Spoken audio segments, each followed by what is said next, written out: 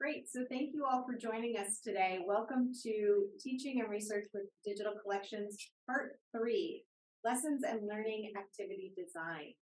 I'm going to go ahead and drop the slides for today in the chat in case you haven't seen that yet.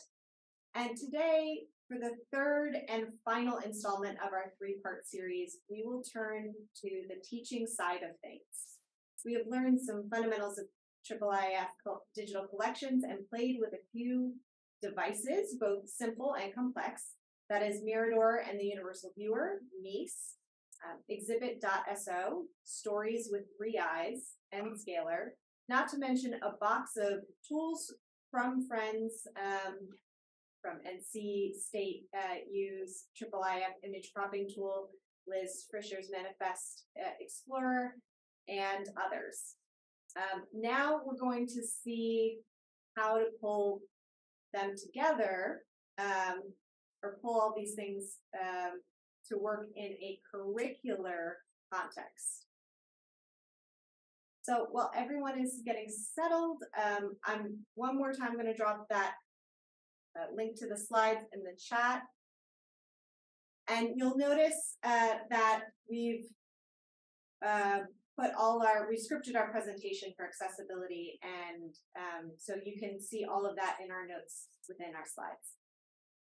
And just to shake things up, I'm Chris Gilman, a Digital Curriculum Program Coordinator with the UCLA Library Digital Library Program. And I'm Francesca Albrezzi. I'm a Digital Research Consultant for the Office of Advanced Research Computing, and I work closely with Utri.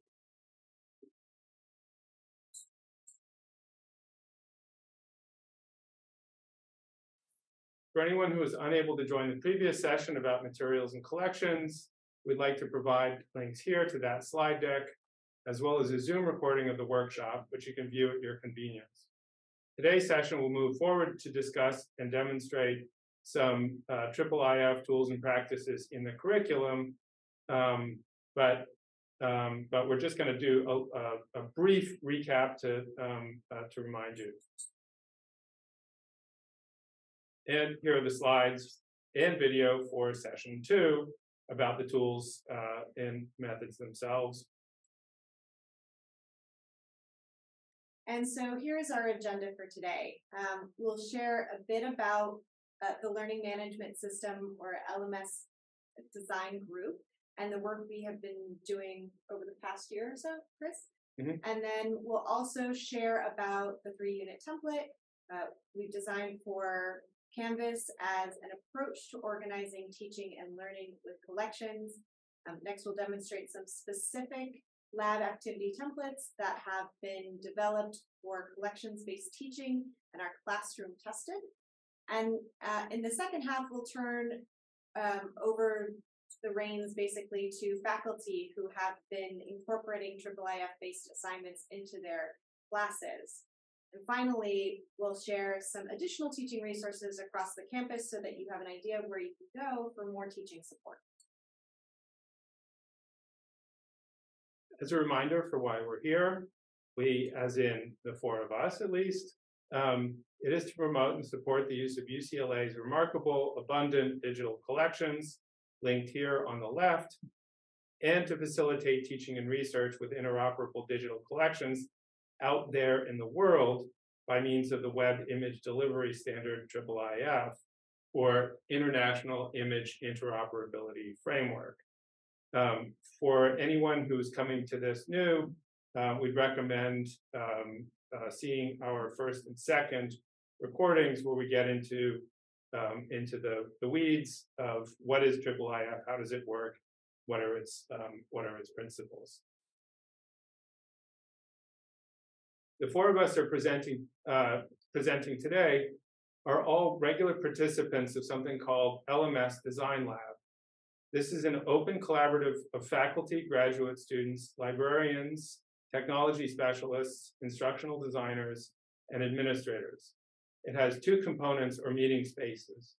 The first, on the left, is a collaboration course site in Brew and Learn called LMS Design Lab 1A. It's numbered to allow for growth. You will note, if you can see the fine print, that participants are each allocated their own module, which they can use kind of like an open cubicle in a shared workspace. On the right, for example, you can see Chen Ling's overview page, and Chen Ling will be presenting with us. If we click in and scroll down past her bio and course listings, I'll do that now.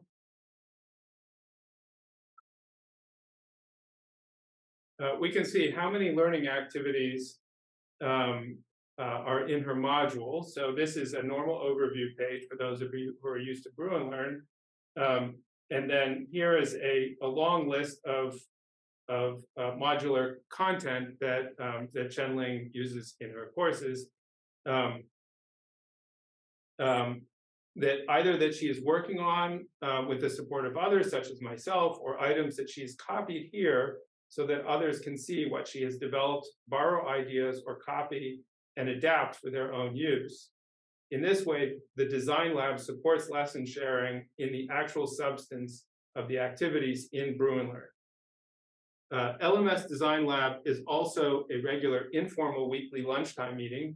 This quarter, it's Tuesdays at noon, where any participants can discuss their curriculum in development in the context of some big ideas, new tools and technologies, or shared interests. LMS Design Lab is open for anyone who would like to participate. It's a great way to get ongoing support and advance your technical and instructional design skills, and you get to work with the best of the best, UCLA's extraordinary staff and faculty like Francesca here. Just email me. My email is at the end of the presentation, cjgilman@library.ucla.edu if you'd like to join. Today we're going to demo another product of our collaborative work, a custom 3-unit course template, which you can see on the right, compared with the standard 10-module Brew and Learn course template on the left. We created this template with the support of LMS Transformation Academic Team, especially Greg Steinke, to more effectively scaffold hands-on engagement with digital collections content and digital project work in robust tools like the Stories, Exhibit, Scalar, and Story Maps that we've seen. 3 module units are devoted to materials, methods, and products in that order. And they're combined with another module for weekly topical readings and discussions, that is, with the regular stuff of conventional courses. It was, in fact, a conversation with Francesca about commonalities between digital humanities course design and digital library program perspectives that led to this creation in the first place.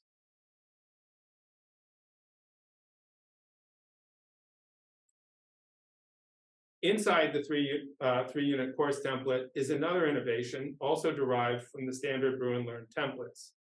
Here in the middle, you can see the template for a unit lab activity. It is based upon the Brew and Learn discussion, which you'll see on the left.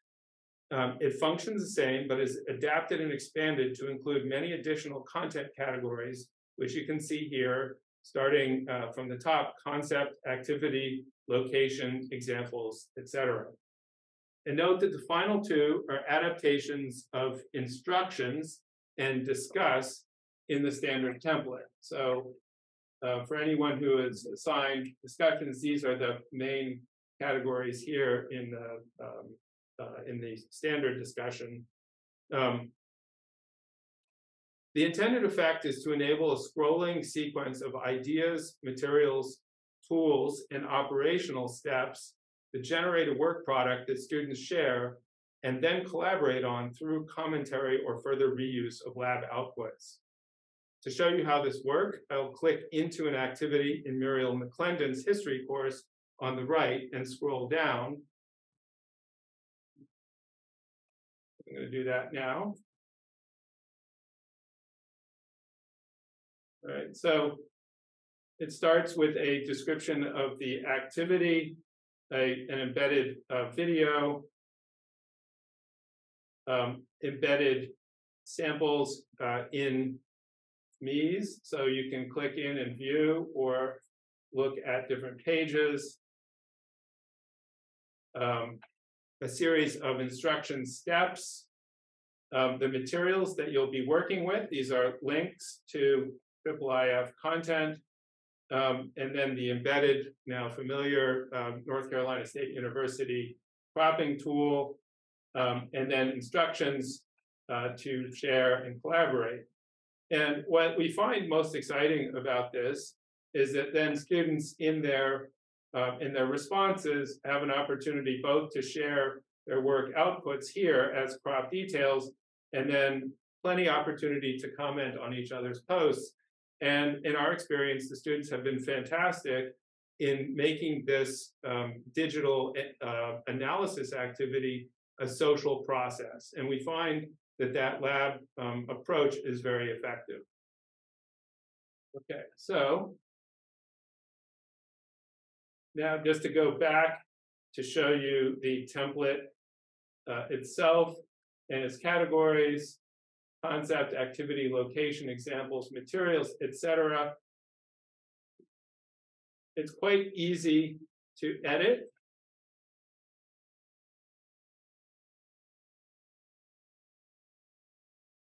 Each of these is a field. You can embed content.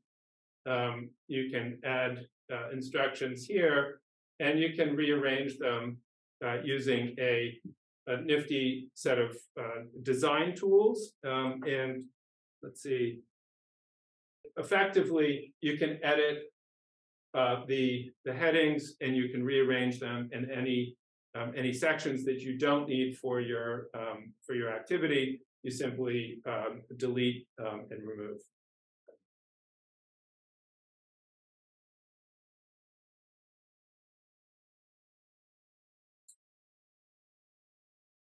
Okay, so I think I'm going to swap out now. We're going to bring Adelmar.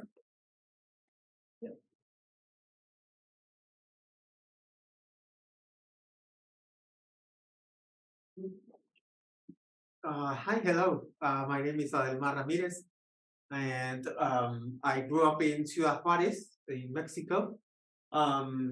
And well, my research has to do with the representation of violence. A little bit of my background, I studied psychology and then creative writing at the University of Texas at El Paso. And I'm a faculty fellow right now in UCLA. So, thank you.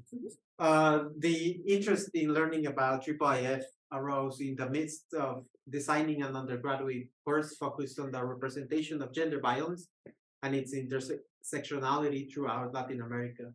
The final project consisted of a collaborative book in Scalar, a platform that enables the development of rich media projects and exhibitions. In an effort to diversify the pool of research materials, I helped students supplementing the IIIF collections from public domains, such as the UCLA Digital Library Collections and Biblioteca Virtual Banco de la República de Colombia, with images from David Peinado, a photojournalist from Ciudad Juarez. In addition, students use IIIF-related tools, such as stories, for visual annotation. The links contain some examples. And so I'd like to show you some works that students completed in the course that focused on gender violence. And the first one was by a student of name Derek Rivas. This photo was shared by David Peinado, and the student took upon the process of converting a IIIF, or better said, high resolution picture into a IIIF, inserting comments on the details. And as you can see, it's still very high resolution.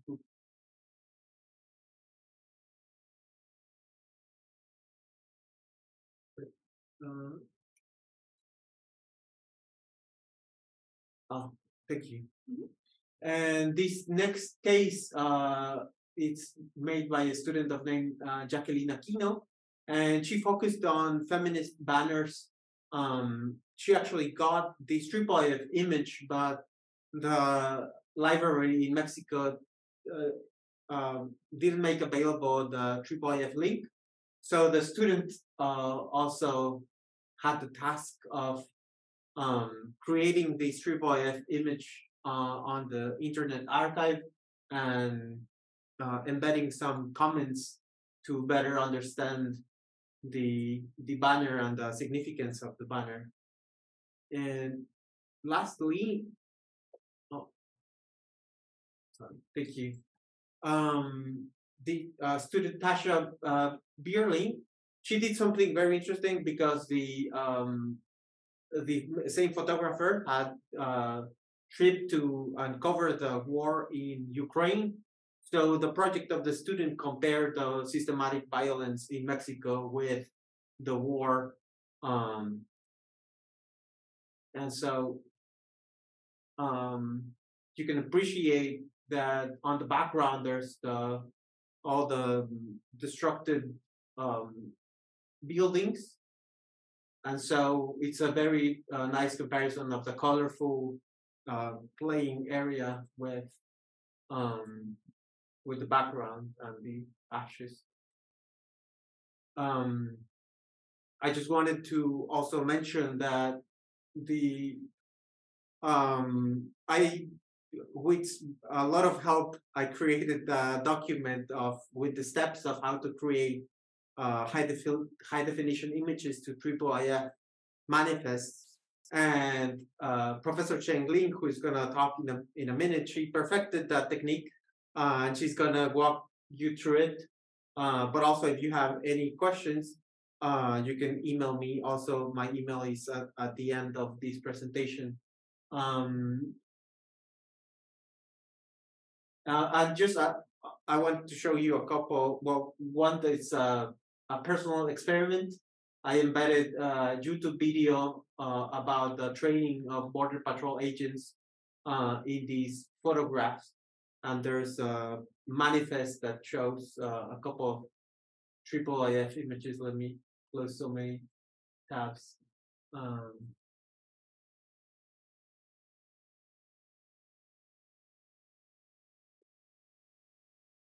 So as you can see, this is again, it's part of the same collection shared by photographer David Peinado, and these were images that he took, but I converted into IIIF. So there's that photo of Border Patrol with the kids and this woman with her child crossing the border to the United States. And for the future, this coming quarter, I'm gonna teach a class on US Latinx studies. And I'm planning to use some of the resources offered by the digital library here at UCLA. I wanna focus my class on activism. So for sure, I'm gonna use some of the IIIF images, especially of the Chicano moratoriums. As you can see, there's plenty of images covering the riots here in LA that I think that students are gonna feel very present, which is happened in our backyard. And that's about it. Now you're gonna hear from Professor Cheng Ling.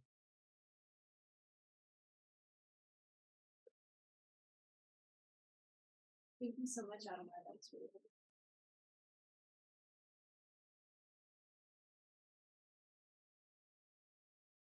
Hi everyone. My name is Jenny Leozilani. I am a historian of medicine, and now I'm teaching related courses at the Department of History and the Institute for Society and Genetics at UCLA. And today I would like to show you some learning examples by using IIIF. So by working with instructional and curriculum designers like Chris and Francesca, I have been using the 3-unit course template in Canvas to teach collection-based courses that have allowed me to better implement collective analysis and embodied learning experiences that engage tangible and visual and virtual objects of inquiry.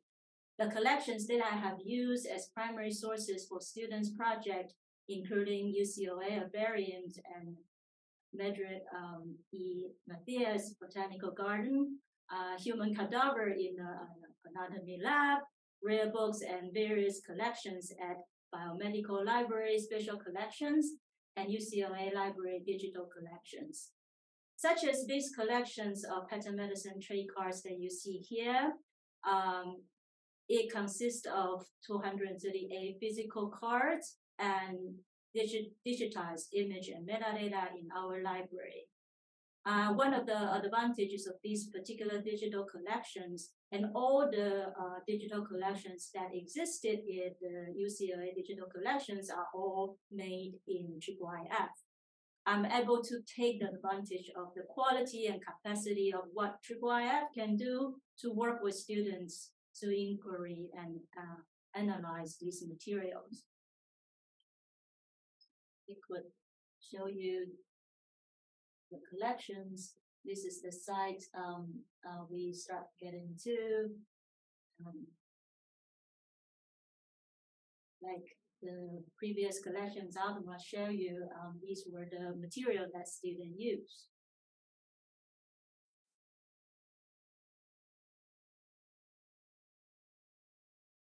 As these visual materials are in IIIF, students are able to use IIIF compatible tools and programs for analysis and scholarly work. For instance, Exhibit is one of the tools that have been mentioned, was developed for the University of St. Andrews, Scotland, allow users to explore IIIF visual resources using deep zooming capacities and practice annotation. In my class, my students use sequence and caption detailed views of their selected pattern medicine trade cards and use the short form text fields to advance the narrative. This is an example of one student using her cards in Exhibit.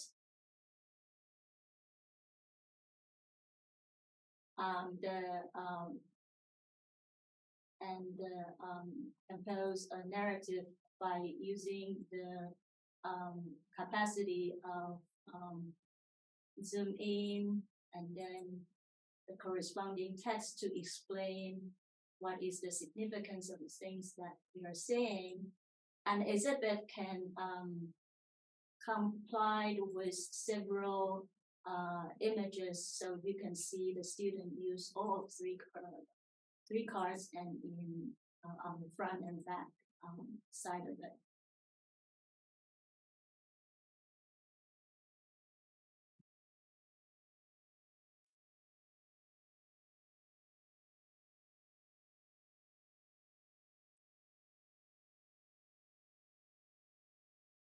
Other programs such as Scalar, as mentioned also in our workshop, is a free Mellon-funded open source scholarly digital authoring platform that accommodates IIIF and presents link to rich media as evidence embedded directly in long-form argumentative essays.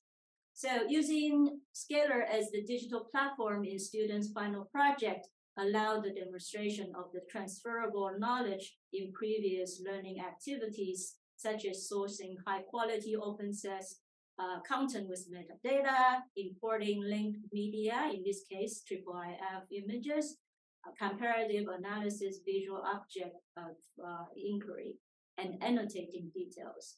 So here is an example by the same student whose exhibit assignment that I just showed you, and this is her work on Scalar.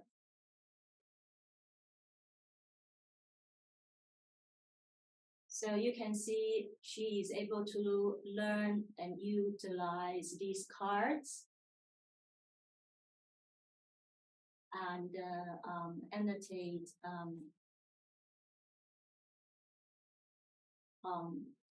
to demonstrate as in her final project of what she has learned and achieve the information proficiencies that I set up for this course.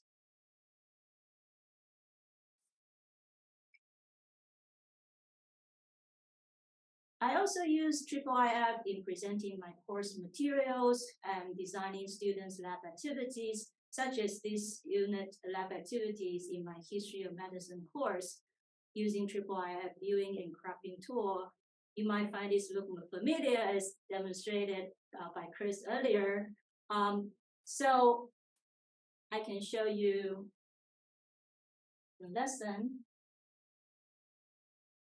Again, it's in an image that is the topic of the lesson. And then you will also see exactly these presented two images, and the student were using the cropping tools. So here I would like to highlight that it is an advantage to have the frame and structure intact in curriculum design and adjust the course content accordingly.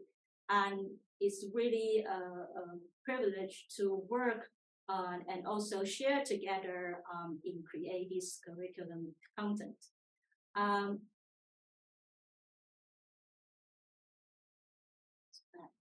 I've already shown this. Okay. Next, Adamar has been very generous to share with us his creation of how to turn these non-IIIF images into IIIF content. And I learned so much from him, and then I also make it applied into my course. And here is the course that I am teaching right now on vaccination.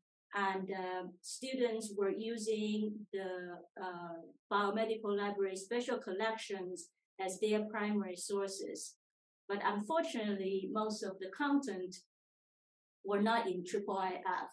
So with permission allowed, they were able to use Internet Archive to turn all these images into IIIF. So I create a lesson for them to follow how to create a IIIF images based on what they have got from the special collection.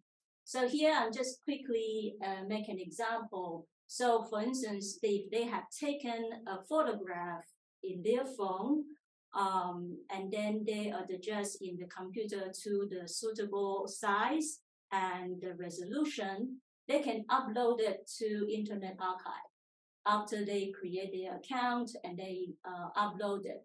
Once they upload it, you will see a public viewable page such as this. So this is just an example, and you will see there's Internet Archive URL and also these metadata that have been filled out when uploading the photographs. And with this capacity of learning from the IIIF, we can actually manipulate the URL and make these image and become a IIIF images that we can utilize for the later use. So we learned this in the previous workshop already. So if I manipulate the URL by putting some extra words, and you will find these scripts already in the previous slides in last workshop.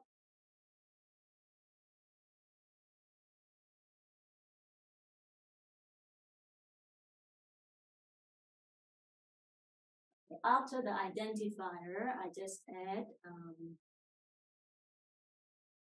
the description for these different regions that indicate the function of the URL. And the format is JPEG. And now you have an URL that is IIIF image URL, and you can use this for further use.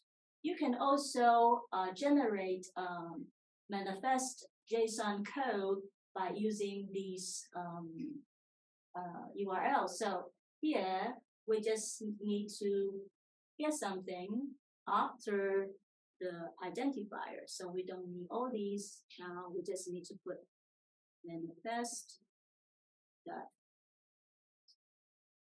JSON.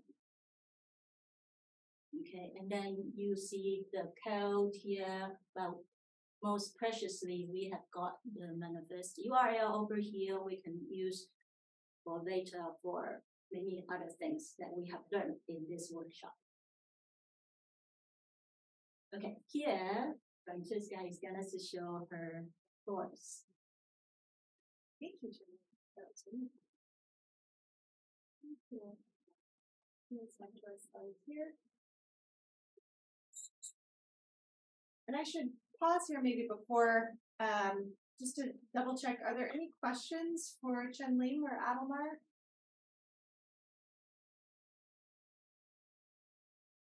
No questions yet? Okay, please do let us know if you have questions. So I like wearing many hats. So when I'm not assisting faculty with their digital research needs through my work in OARC, you can often find me teaching DH 101, Introduction to Digital Humanities, which I've been teaching in the spring.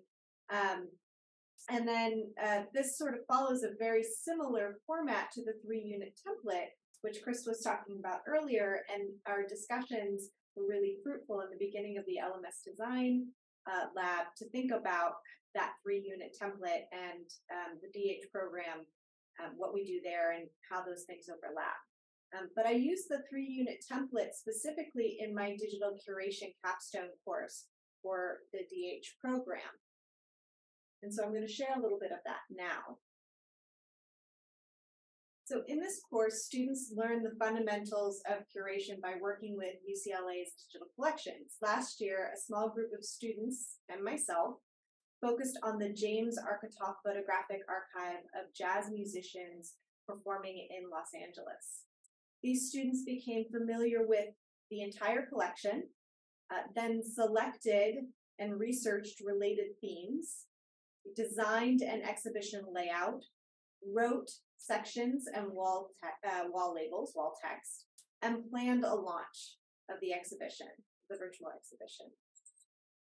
So in addition, students learned how to build a 3D environment for the works to be displayed, and they used Mozilla Hubs and Spoke as a web VR platform for the exhibition. I just wanted to give you a little bit about the background of the course before we jumped into the IIIF use. So since I introduced my students to the fundamentals of IIIF within the 2nd and 3rd weeks of the course, during which I'm assisting them with close-looking exercises, so they are learning how to explore digital collections and identify key themes, persons of interest, outliers, and the like. After introducing them to IIIF, then we introduce Mirador. And I provide them with an assignment that asks them to use Mirador to create groupings of materials they're interested in, and to write a paragraph that explains their selections and provides resources to demonstrate the research they've started to support their selections. Along with submitting their JSON code that we just saw Chen-Ling presented, right? So they have a set of JSON code that they get out of Mirador that allows me to see the various groupings that they've created. I ask students to describe those selections. And I ask them things like, what aesthetics or topical choices shaped your selections? Did you make any exclusions? And if so, why? Are there certain aspects of your selection that you want to highlight? How do you envision your selection connecting with the topics we've discussed thus far? What is missing or other material that you would want to support or enhance this selection? I also invite them to pose questions regarding aspects that they would like feedback on. And I do let them know that they can submit more than one set of selections if they'd like. So in that case, I just ask that they be clear in their posts if they envision connections between them, and what those are. And then I ask them to comment on each other's work. So my guidance for this is to be constructive, supportive, and look for connections and ways to collaborate.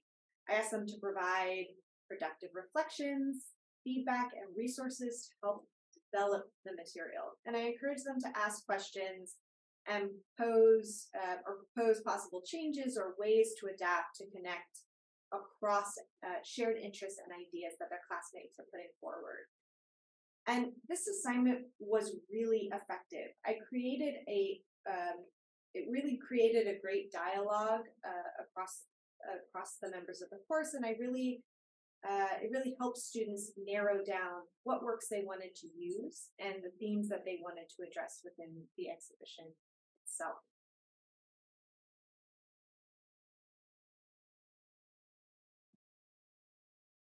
So before we end, we wanted to share some additional resources curated and provided by Caroline Kong from the Center for the Advancement of Teaching, or CAT. On the first Thursdays and third Thursdays of the month at 12 p.m., you can gather with others to discuss all things related to teaching and learning. So if you like what you've seen here today and you want to do more of it, please join our LMS design group and also think about joining this group. There's also a UCLA teaching Substack that you can check out and also contribute to. So Caroline Kong runs that. And so if you're working on a particular tool and you want to share it out, this is a great resource to be able to publish that out, to share with colleagues, but also to mine for yourself in your own teaching. And then finally, you can participate in an instructional support story swap if you want to continue this sort of one-on-one conversation with colleagues.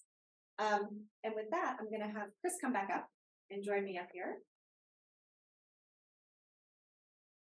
Anything else to add to these resources, Chris? I'd just like to add one note.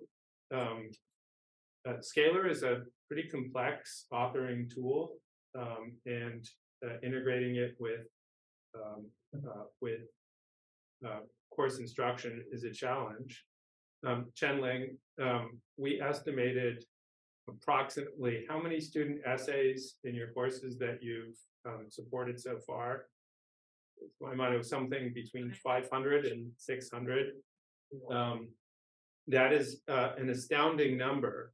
And first, I'd say it's a testament to Chen-Ling's teaching abilities. But I also think that the 3-unit template and the scaffolding of student learning in sequence by acquainting them with the materials, by teaching them how to annotate using simpler, smaller tools like stories and exhibits was very effective. So by the time the students got to authoring and Scalar in the 3rd unit of the course, they were well prepared and well organized to get to work. So in that sense, doing this type of work requires a little bit of learning and design ahead of time, but it pays off in the implementation of the course, and the outcomes are extraordinary. So once again, I would encourage anyone to reach out, join up.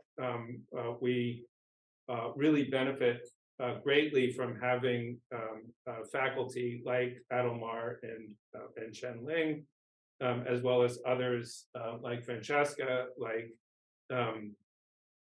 Caroline Kong, others who participate to help out in this informal support group. So with that, thank you for participating in this workshop series.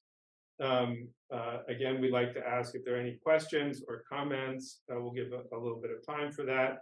And note that we will be posting this final video on the OARC YouTube channel later this week.